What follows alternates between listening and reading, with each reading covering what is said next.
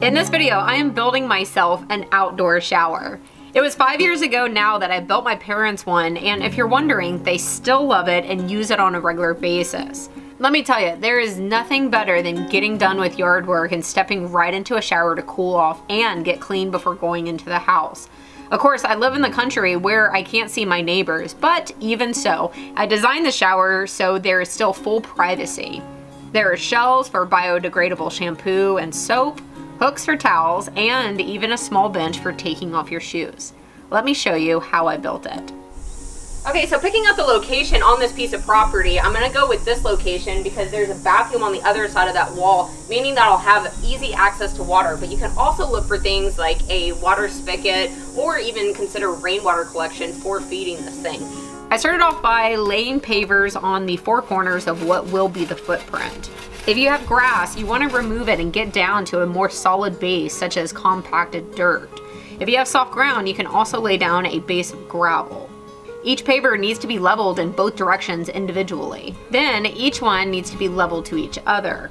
You can use a long level to span from one to the other and make sure they're also in line with each other.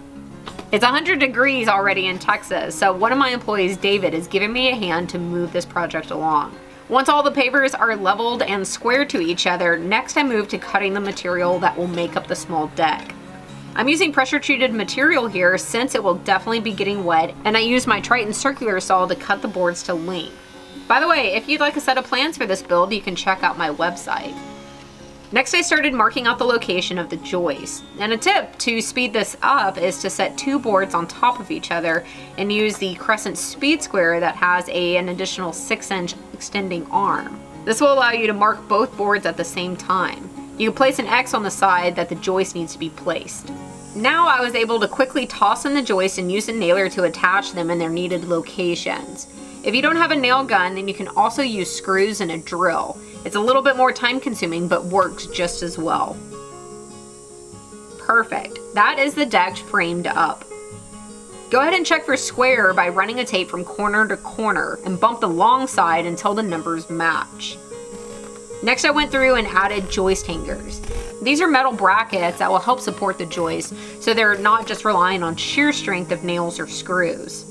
A palm nailer drastically speeds up installing these, but again, if you don't have one, then a good old hammer and nails works just as well.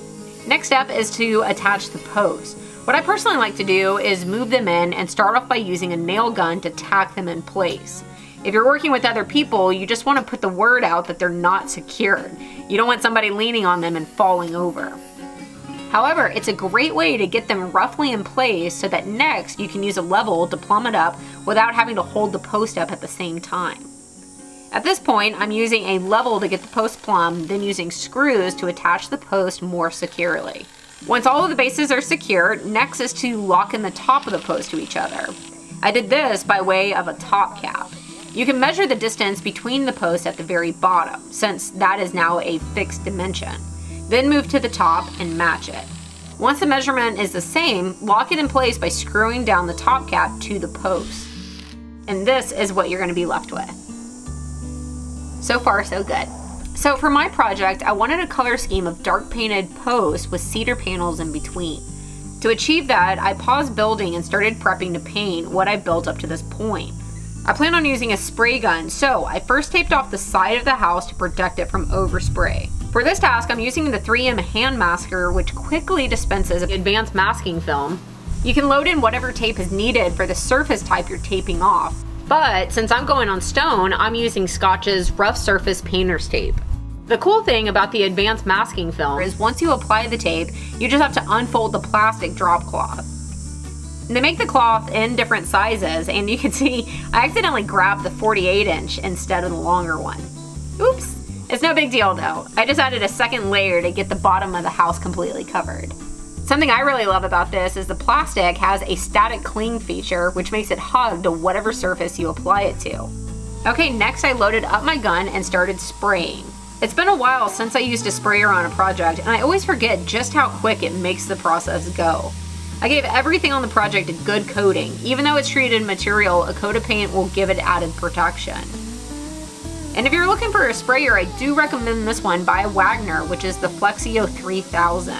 It comes with 2 size pots and has a quick connect and disconnect feature that makes getting started or finishing easy. One great feature is it can spray unthinned acrylic paint. So all I had to do is pour my paint directly into the pot and start. The gun has a fan control, an air control, and also a directional control. I love how easy it was to go from spraying horizontal to vertical. It's really handy on this project as I could place the fan horizontal to spray the post, then simply by turning the nozzle 90 degrees, switch it to vertical when getting to the top cats or even those rim joists. After making sure I didn't miss any spots, I let that dry and kept myself busy by cutting all of the boards for the decking. I had Trex composite decking left over from my outdoor kitchen build, so I brought that over to use here. The boards were 12 footers, so I started by cutting them in half and making a pile by the shower. If you're working in the sun, then check out the Crescent Night Eye tape measure as it has an anti-glare coating on it. Before laying down the decking, I unloaded a few bags of gravel in between the joists. This will prevent erosion and also kill a lot of that muddy splash up. But next I was able to start attaching the deck boards. Oh, here's a quick tip for scribing around the post. So just a trick whenever you want to scribe a board around a post such as this situation, I give my spacer here in the correct orientation, butt this all the way up against the post. I'm going to come here, instead of making a tick mark, I want my spacer, then that's going to dictate where that tick mark is. Now you can grab a tape in order to get this distance, measure here, this is 5 1/8, and now you can come 5 1/8 here, make your tick mark, and then now you just need to make those 2 right angles, and that's where you cut. Right now, the ends of my boards are just running wild, meaning I left them long and will cut them in a straight line after I have them all attached. For attaching them, I'm using screws that are colored the same as my boards, and I just face screwed them. I've shown in other videos how to hide the fasteners though, so if you want to use one of those methods, I'll leave you links. Even though it's composite material, this stuff still expands and contracts, so if you use it, be sure to use a spacer in between the boards. Perfect. Now, a quick cut with the Triton track saw and things down here will be done. The next step is to add panels and give this thing some privacy. I wanted to go with a horizontal slatted look, so I started by cutting and attaching a rail to give me something to attach said slats to. These are placed on the center of each post with screws.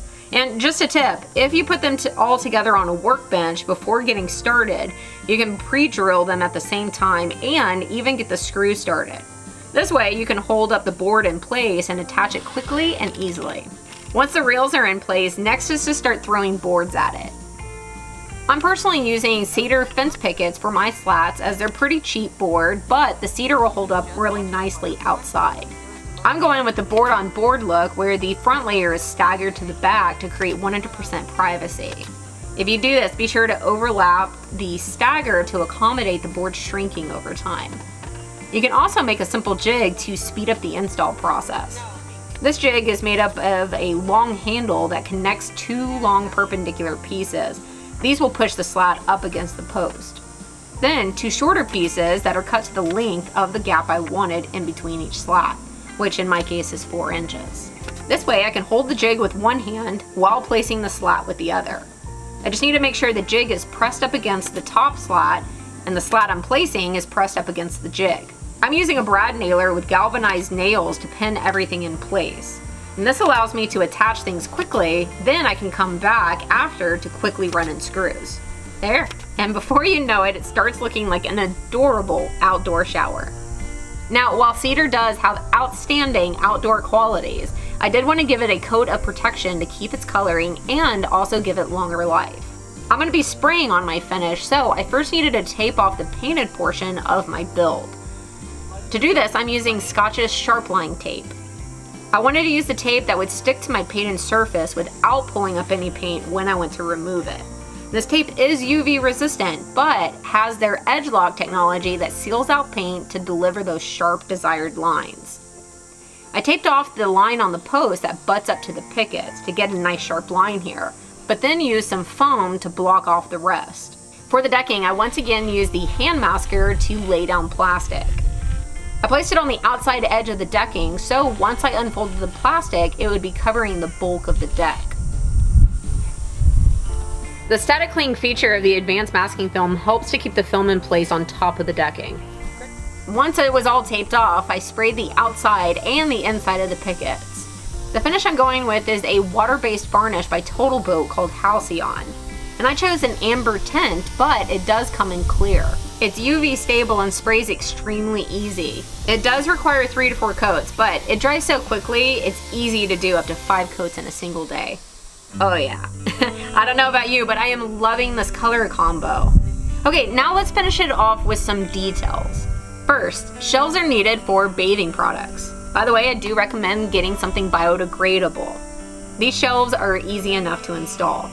Next is hooks for hanging towels and clothes, which are even easier to install. Then last is a simple bench so one can have a seat while taking off shoes or waiting on the water to warm. Perfect.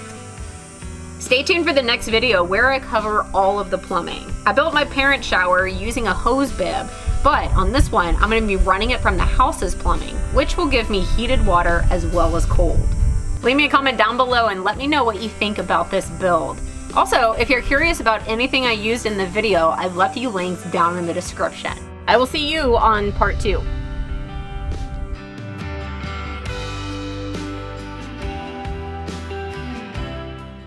If you're interested in building a garden, don't forget that I have a set of plans showing you how to build a raised garden with an enclosed fence around it. The plans show you how to build one box so that you can build 1 or 10 like I did. You can click here for plans and here to subscribe to the channel.